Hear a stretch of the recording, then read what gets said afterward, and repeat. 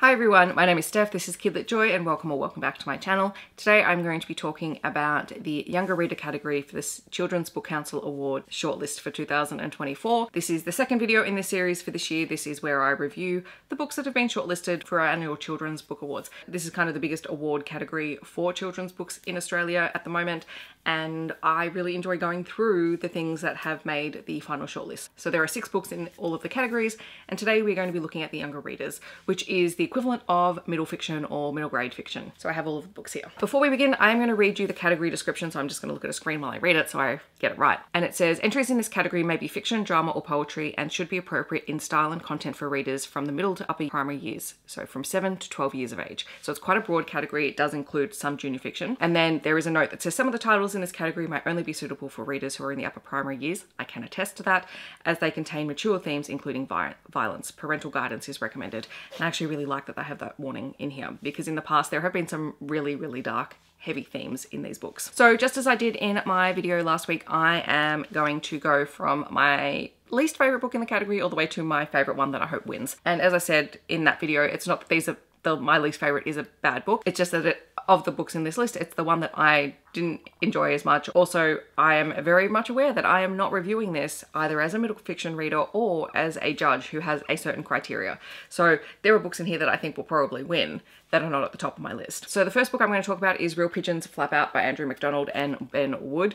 And this one is much more of a junior fiction rather than middle fiction sort of story. It's definitely for that 7, 8, 9 age category, and it is really fun. It's a very funny story. The Real Pigeons are a group of pigeons that work together to fight crime, and I have read other books in this series and I really enjoy it. It certainly does deal with a lot of really important themes for younger readers. I think the strongest themes that come through in the Real Pigeon series are friendship and sticking together and working together, teamwork, and being brave in the face of something uncertain. So as I said, I do actually really enjoy this series, but it just, compared to some of the other books in this list, yeah, I had a question mark around it. Then there is The Sideways Orbit of Evie, Hart by Samira Kamaldeen. This one is the last book I actually read in this list, and I really enjoyed it. It is definitely for older readers.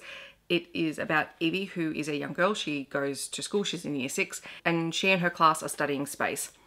Evie is dealing with some bullying from another girl in the class who makes fun of Evie because she has tics or twitches with her eyes. And she also pushes Evie's buttons because Evie is a rule follower. She likes things to be ordered and just so. And this other girl calls out, makes a fuss, etc. And it really gets under Evie's skin. And all of this is amplified because Evie's family is going through some changes. Her mum and her stepdad are separating, and her stepdad is the only father that she's known since she was 4 years old. Obviously, this is quite traumatic, and links are made between what they're learning at school about space and the universe, and also Evie's family life. It is very much a growing up and coming of age kind of story, and it is lovely, but I felt that the ending for me was a little bit abrupt. And yes, it's definitely open for people to interpret what happens next, but I think I would have liked one more chapter that sort of just gave a bit more closure to the story. Then there is Being Jimmy Baxter by Fiona Lloyd, which is another book that I really loved, but this is where you do need to adhere to the content warning for violence. Jimmy and his mum are basically on the run from Jimmy's father, who is very violent towards the both of them. And they end up in this very small town, and Jimmy tries to go to school, but he's quite a quirky kid. He doesn't quite fit in. He finds that it's not a place he really wants to be. Meanwhile, his mum is dealing with quite a heavy depressive episode, so much so that she can barely get out of bed, and they don't have enough food and things like that. And so Jimmy, instead of going to school, goes around town and gets various jobs to earn some money and to get food. And the town, obviously recognizing that something is not quite right, allow him to do this because they want to make sure that he is okay. Jimmy also meets a local man from town who is living in an abandoned barn, and his name is Mac, and the two of them connect about stories because they both feel like they're outcasts and separate from everyone else in the town, but they actually help each other along the way. And there is a connection between Mac and Jimmy that at first they don't realize. And it is honestly a gorgeous little story, but it does deal with some quite heavy themes. And there are times where Jimmy's dad does come back and is a big, loud, violent presence in the book, so just be aware of that. Then there is Scartown by Tristan Banks. This one is for older readers on that middle grade spectrum. This is about a group of friends who live in a town that has a dam, and so part of the old part of town has flooded, and so they live in the part of town that's okay, and they spend a lot of time looking at and exploring the old town even though they've been told not to go there. One day they end up deciding to swim across some of the floodwaters into one of the abandoned houses, and in there they find a skeleton in the walls and thousands of dollars in cash. And this sets off a chain reaction through the town as someone figures out what they have found.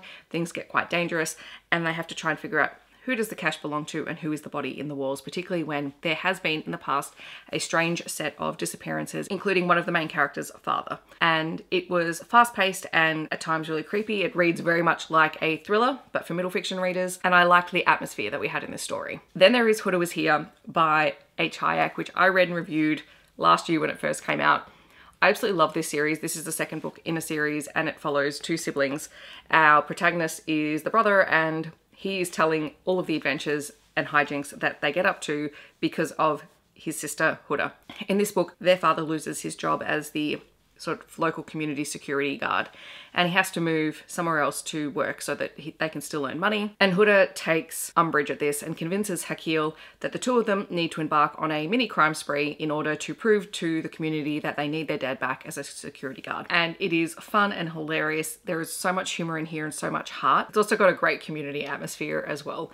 And Huda is just one of my favorite precocious characters in middle fiction. And then finally, the book that I just absolutely fell in love when I read it was Scout and the Rescue Dogs by Diane Wolfer.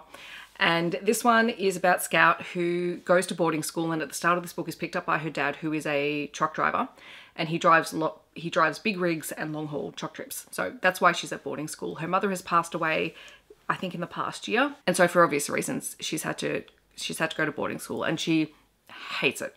But it's Christmas time, it's school holidays. He picks her up and they are on a mission to deliver a huge amount of dog food that has been donated to various animal shelters around Victoria and New South Wales. They set off on this adventure and Scout is inspired by all of the dogs that she meets along the way to try and help them, and she comes up with a plan to try and connect these dogs with truck drivers who might like a truck dog, because all of these animals have either been abandoned or are in desperate need of new homes. And so she does this with a friend from the boarding school and her dad and the shelter workers, and it's just a very heartwarming kind of story. And then amidst all of this, it is also bushfire season, and so that has a huge impact.